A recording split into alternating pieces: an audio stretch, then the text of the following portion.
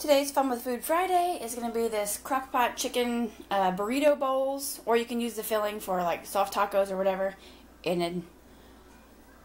Okay, so you need a Crockpot.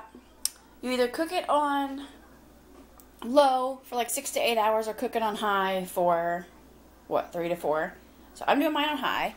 So first thing you want to do is put in your chicken breasts. I don't know how much I have in there because I got a family pack and I just threw in like enough for me and Jay and Adri. But just however much you want, you also have to use your liquid accordingly so that the chicken is covered. So put your chicken in the crock pot.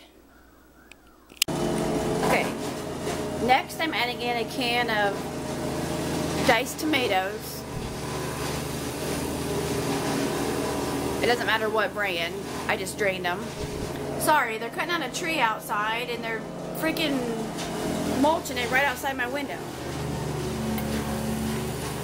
So add in a can of diced tomatoes. These just have chilies with them.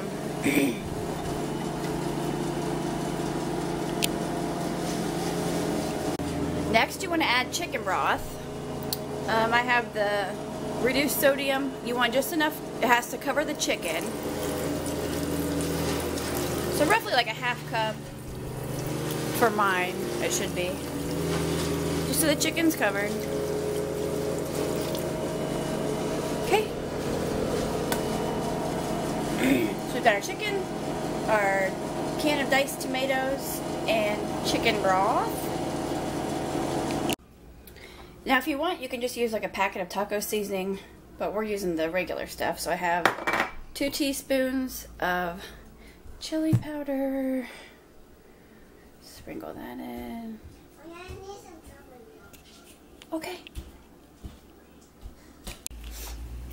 Okay, when I put in the cumin and the chili powder, it also calls for 2 teaspoons of salt, but I just put in 1 teaspoon, but for some reason that clip didn't, sorry, for some reason that clip didn't go through. So yeah, just throw in 1 to 2 teaspoons of salt.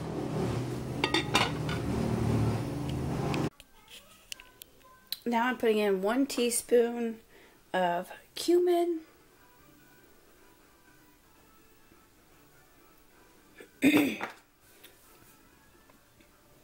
Okay, and now I'm gonna put the lid back on this. Well, I'm gonna kind of stir it up a little bit. And then I'm gonna put the lid on and let it cook. Like I said, at least 2 to 3 hours on high.